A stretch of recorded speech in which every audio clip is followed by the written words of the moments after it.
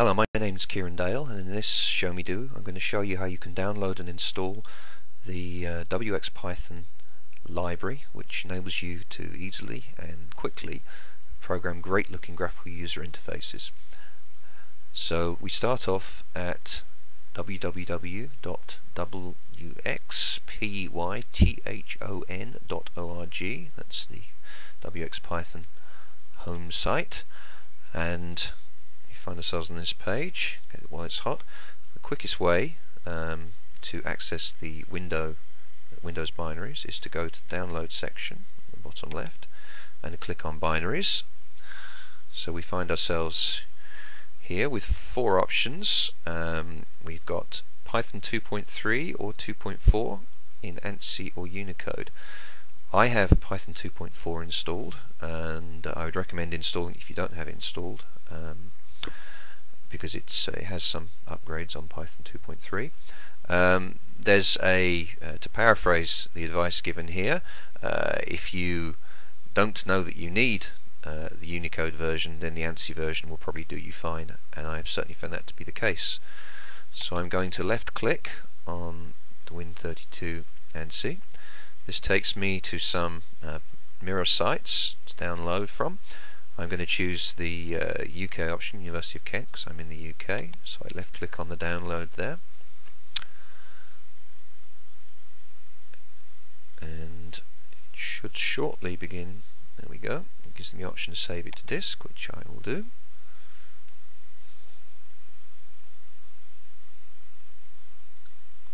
And downloads are complete. I'm using Python, so here we have it.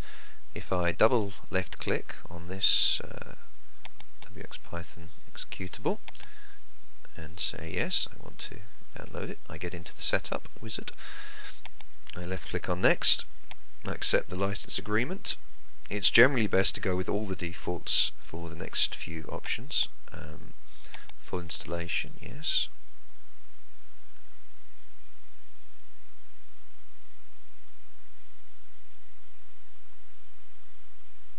So here it is installing in the site packages directory of Python 2.4.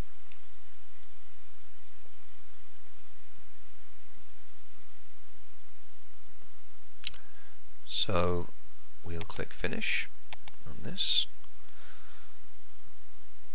minimize, and here it is compiling the packages. And it sends us a little text readme, which I would suggest you do. I have done before,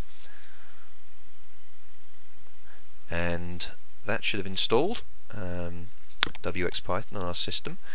We're not finished yet, because there's one more thing we need if we're to really learn how to use wxPython. I thoroughly recommend downloading the docs and demos. They do contain a fantastic wxPython demo program, which I will hopefully be demonstrating later on in the series. So we left click on that, follow the same course,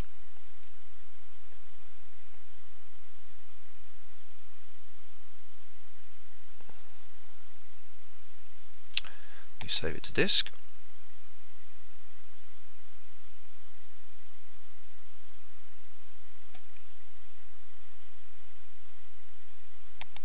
So there it is, and we will double left click on that, follow the same pattern. We'll accept all the terms, it will stick it in its own directory.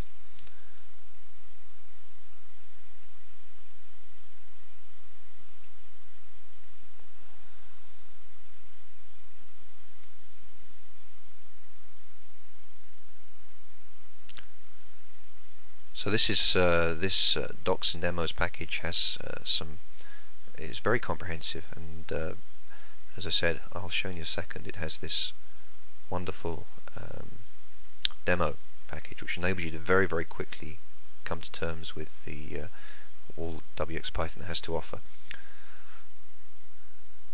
So here we go.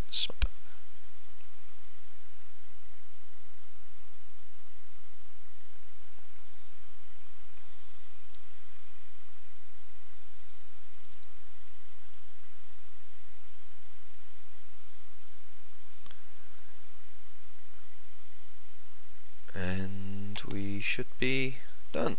There we go. Now I'm going to minimize. Once again, we have some text to read. It's always worth doing that. To make sure that it's come down, I will try to find it, which it should be. Where are you? There we go, wxPython docs.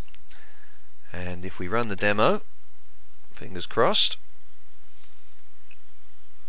this is all written in wxPython, so we'll know whether it's all working. Here we get our demo, and we can show a directory dialog just to prove it. Okay, so there we have it on the system, wxPython.